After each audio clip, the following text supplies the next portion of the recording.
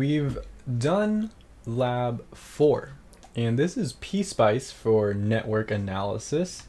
And in this lab, well, we are given a transient circuit, and it's an RC circuit. So it's going to look something like this. This is the current circuit.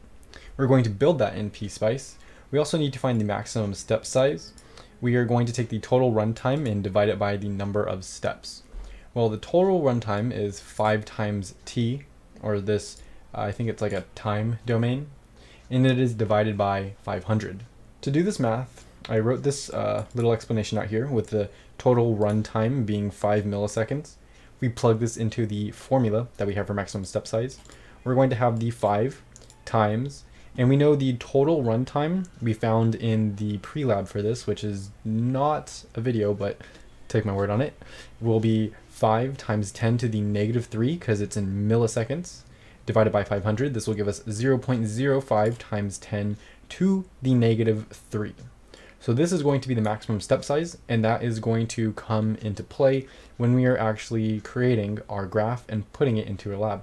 We're going to go into our virtual desktop.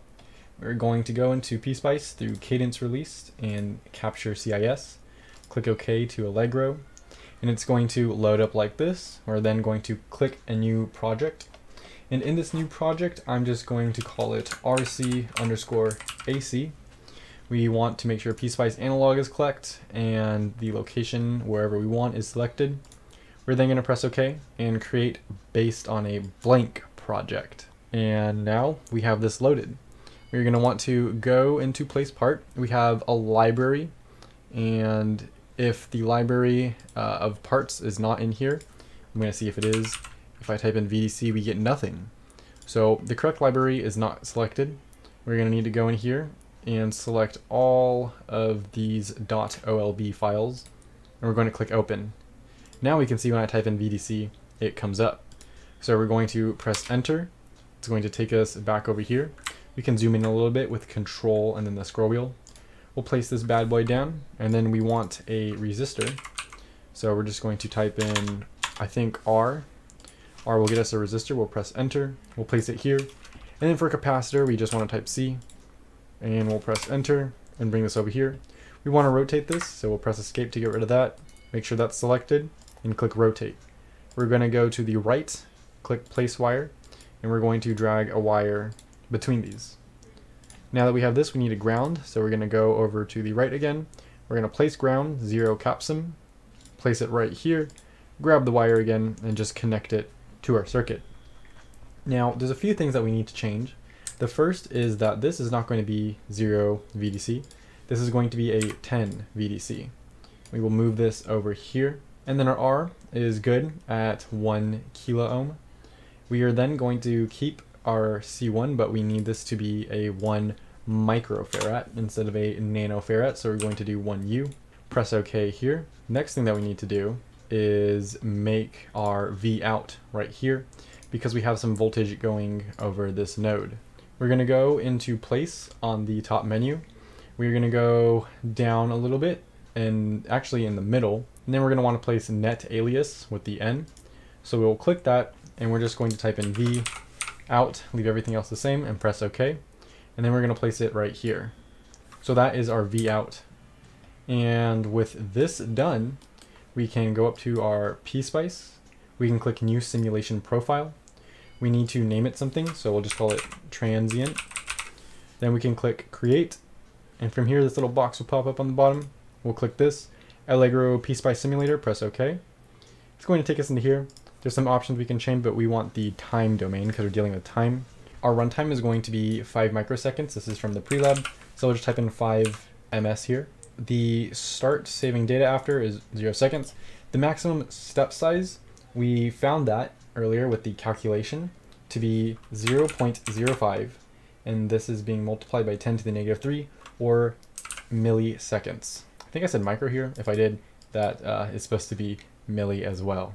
So we're going to click OK, and then we are going to click Run, the green button at the top.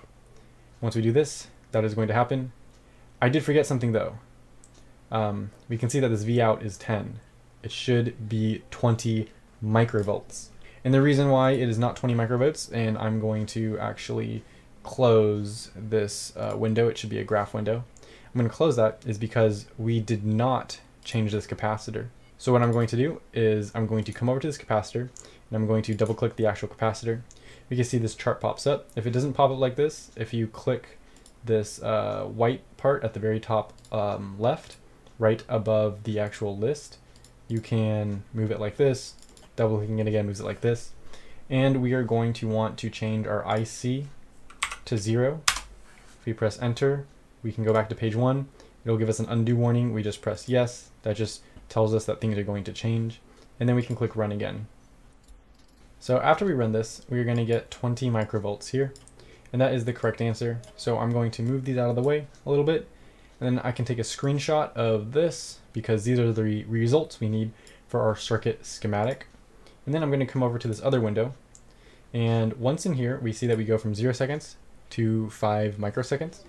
We have our total step size, which is correct. And from here, we want to go up and click trace. We want to click add a trace. Now we only want to graph our voltages, so we're going to unclick currents and unclick power. We want to graph our V out, so we're going to click that and press OK. We can see that this comes up. Now it's kind of hard to see, so we are going to go into tools and options. We're going to go into color settings and make the background should be good white, but that's how you would change the background. And to go and change the actual line of this graph, we're going to left click it, then right click it, and we are going to click trace property. This menu will pop up. We can change the color. I'll go with this one, and most importantly, change the width. Press OK, and then we get this. And then we can screenshot these results for our graph. And then after that, that should go in output underneath circuit schematic. And both our circuit schematic and most importantly, this output will have a description along with it. And that is how you would do the first part, basic part of the slab. Everything else is pretty similar, just a little different to this.